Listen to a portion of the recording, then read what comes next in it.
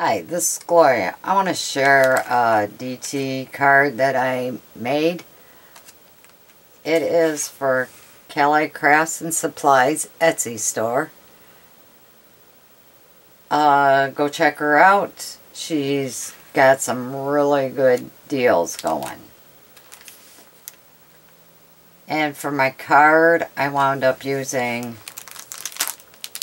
the Wendy Vecchi, the Stampers Anonymous. Love this.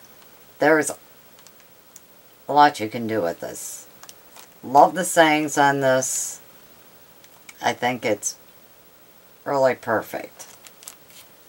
And then I also use this stencil.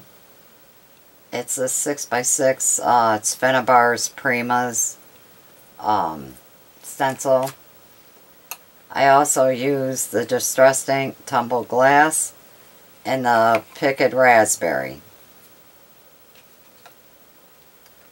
This is like my third time doing this video, more because of my computer than anything.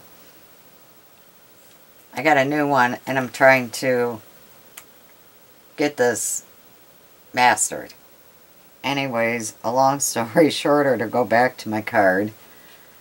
The doily, if you can see it, it's right back underneath here.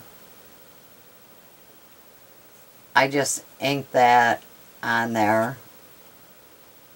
And then I use some pop dots for the card. And then these here are just some metal corners I had in my stash. And then some lace. And then just tied a ribbon. And then this is one of Saw Crafter's bling that I had gotten long time ago. But I colored her with my Copics and then just distressed it. And look at the saying. I'll try getting it. So, oops. Give me a second. I can't see where I'm going with this. And I know it would help if I held still. Okay. Now, hopefully you can read that. But it says, I never knew how much love my heart could hold until I found you. Now, isn't that just a perfect saying? But, anyways, here's my card. Let me know what you think of it. If you have any questions or comments, leave them below.